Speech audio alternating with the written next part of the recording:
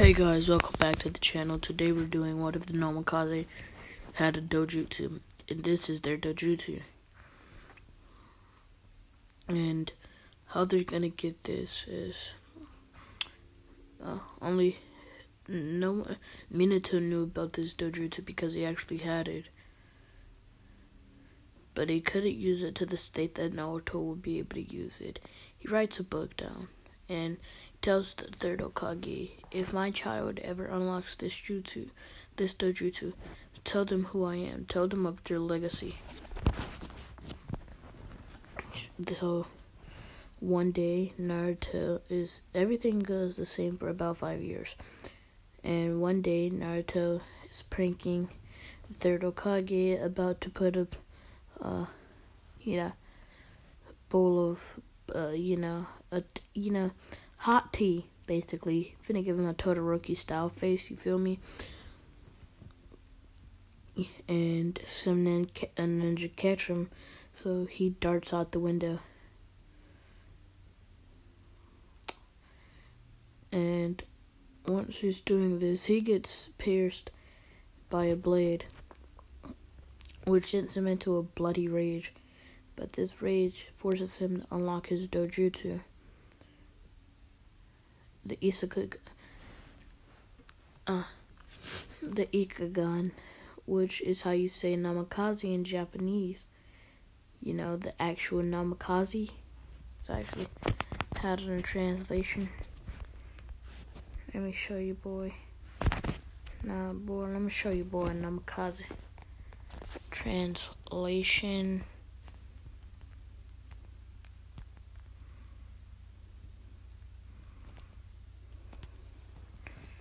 Feel me?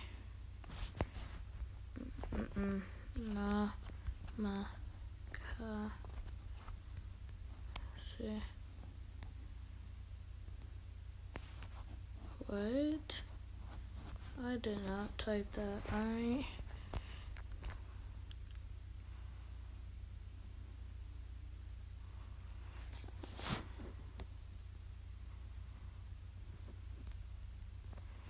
I'll switch. Okay. That's not what it was earlier, but alright then.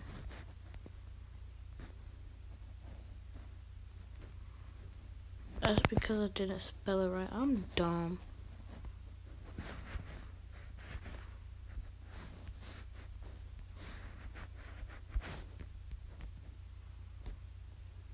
Nami. Okay. So this dojutsu would be called the Nami. The Namigan. Not just the Nami. Not the Namigan.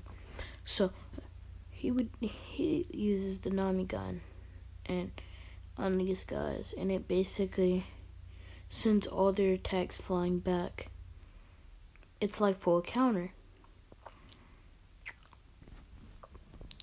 So and now he's just starting to dart away.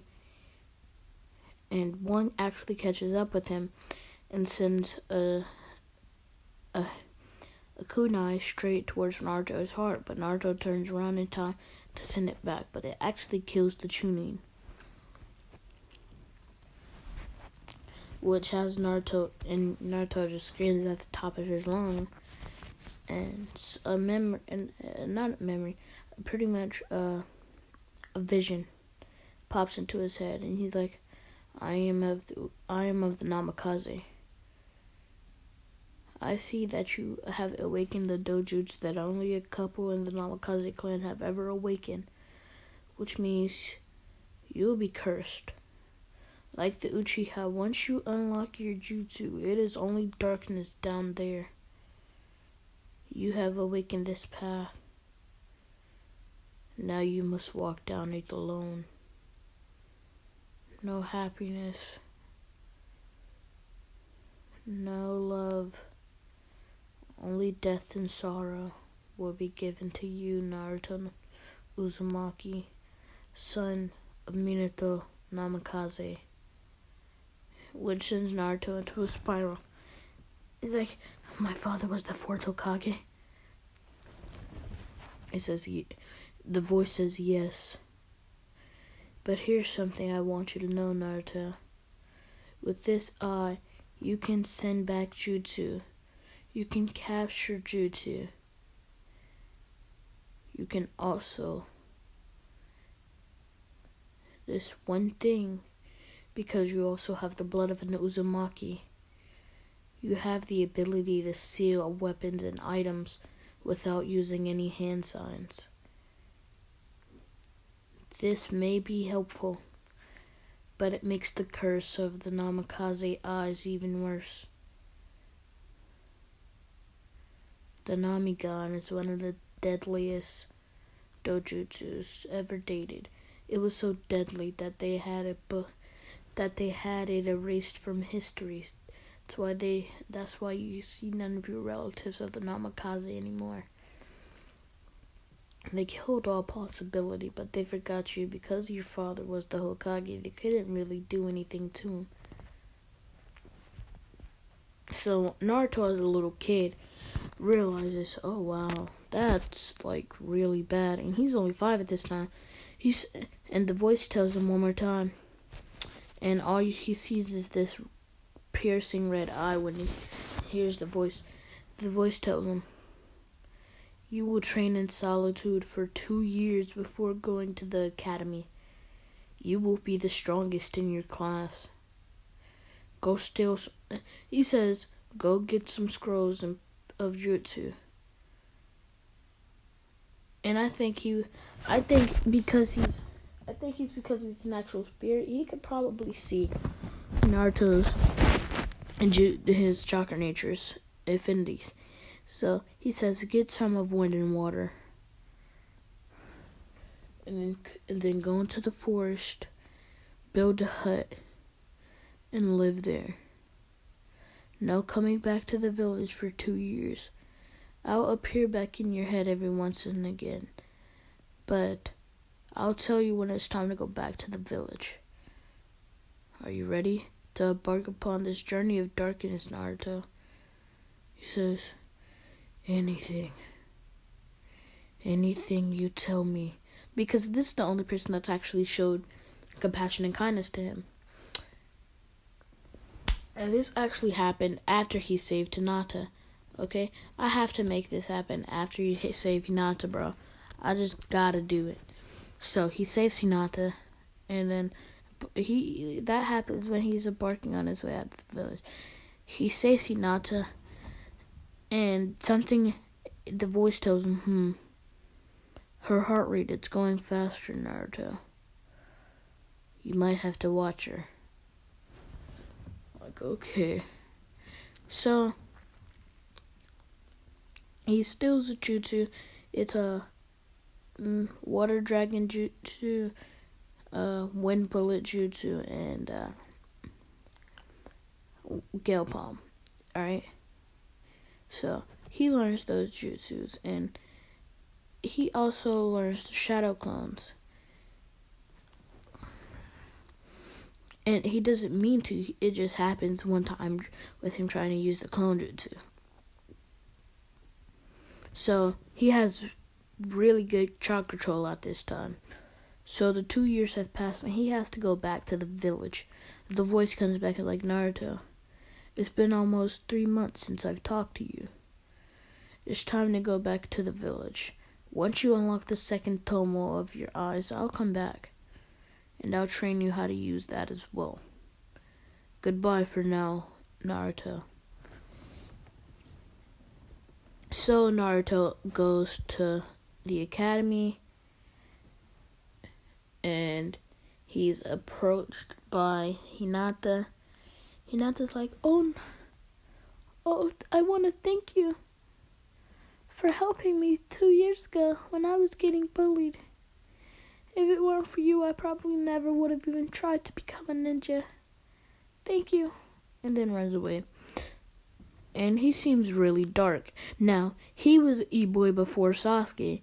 He was really emo before Sasuke. So the girls, I think, would be going after him. And him, 2 years away from people, would just look at them with a death stare like, okay. Then looks back at the board, and he's actually has the highest marks in the class. He has a good rivalry with Sasuke.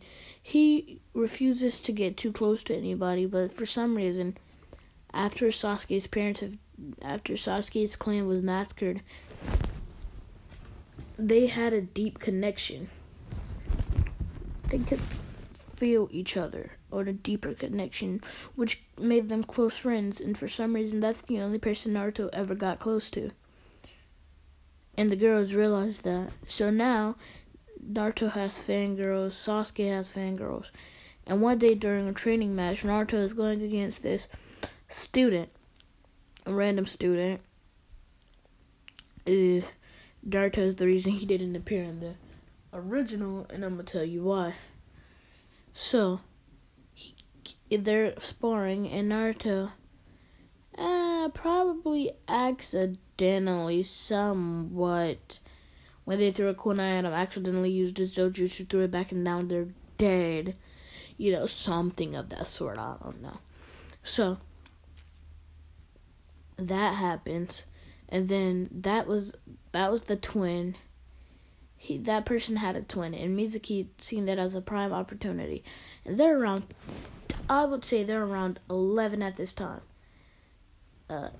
So Mizuki trained this person for about a year, molding them to the perfect way. He says, once you steal the scroll of sealing, you'll be able to kill Naruto without a doubt. Blah, blah, blah. So, Naruto is going to the Hokage, and the Hokage is having a conversation with Ninja saying, oh, well, this kid stole the scroll of sealing, and he's after Naruto. Take him out. So, Naruto darts toward the forest, using his Gale Palm. He actually jumps over a couple trees, lands right in front of the kid. And then Mizuki shows up. He's like, so the fox brat and the little kid that stole the scroll for me. I could kill 2 genin with 1 kunai. No, with 1 shuriken. Throws the shuriken, and Naruto looks at the shuriken, and the shuriken basically bounces back, basically reverses its trajectory, goes right towards Mizuki. Mizuki is able to dodge, but not realizing that that's actually a dojutsu, he uses hand signs, weave some hand signs like, goaded on the sticks. So weave those hand signs, and then he, how do you say? Destroyed Mizuki. Because Mizuki used a high-level jutsu, I think he would use sand bullet, which is actually fireball jutsu, which is actually one of the strongest jutsus. Not really, but it's a strong jutsu. So he uses it, and Naruto basically uses his dojutsu, pushes it back, then weaves the hand signs for Gale Palm, basically uses Gale Palm, knocks the kid out, knocks Mizuki out, and carry them all back to the Hokage. He's like, here, I cleaned up your mess for you. Make sure next time, once you have someone trying to kill me, just tell me, I'll take them out myself. I don't think there's anyone in this village that could step to me. No one in my class, not my senseis. Hokage, I might even be able to kill you. And when you think about it, Naruto cannot be beaten. Now, yeah, if someone's using a jutsu, or if their jutsu is coming in from multiple directions, he can't block it because unlike the Byakugan, he does not have 360 view. He only has 180 forward in the sides because he can't see behind him. Everybody actually has 180 view, so he pretty much has natural view. And that fight actually sent him into a 2 Tomo state. And the second Tomo state is the ability to absorb jutsu.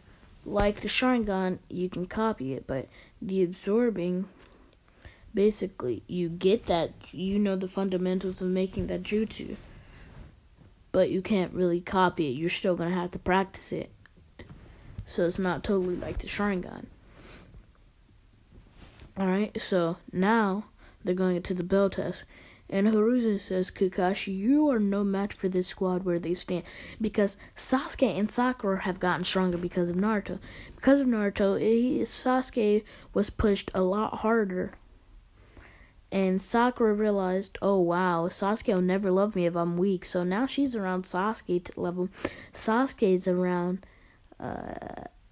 curse mark 1 state and of curse mark state tuning exam, and Naruto's 1 tail state tuning exam. So Kakashi, and I know what you're thinking, well, Kakashi's not strong enough. Yeah, this is these guys' base form. And I'm gonna be alright, no, don't even worry about it. So so they do the bell test, and they're going against Hiruzen, and they don't fail, they pass because they got teamwork down. Then the mission against the Zabuza arc, it goes exactly the same, except he unlocks 3 Tomoe, which gives him the ability to basically use the premiation quirk that Mirio has, but he can't use it for long periods of time, like an entire fight. It's like a burst, it's like using Conway, but not really. So if someone punches you, you can phase through that, but you can't hit them while you're in the phase mode. And if you're phasing through someone and you punch through them while you're in phase and then actually go into your unphased state, your actual state, you actually kill that person because your hand is going through the entire body. Like Kakashi doing Rin.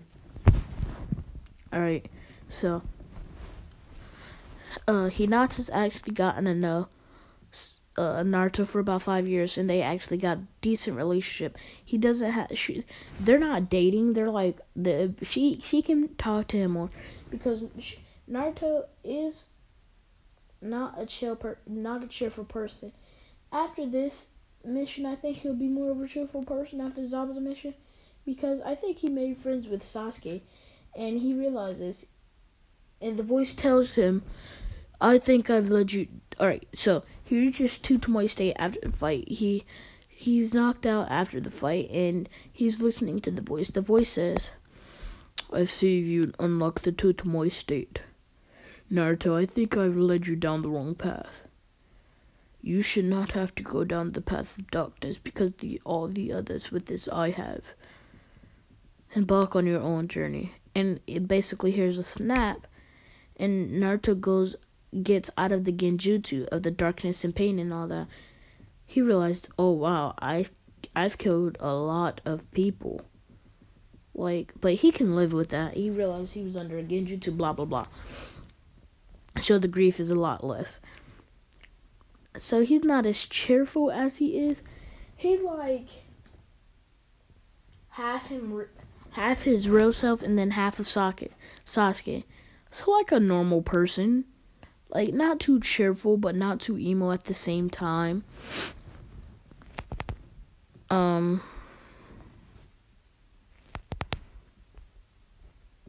so Zabuza mission goes the same.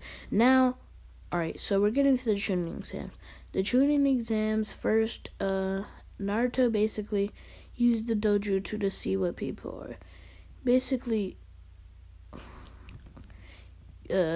makes someone write down what someone writes down the right answer, and then Naruto basically makes them redo that using the reverse part of his eyes, and that's basically how he gets the answers. Now Beast Force, basically they run into runs into Orochimaru, and he gets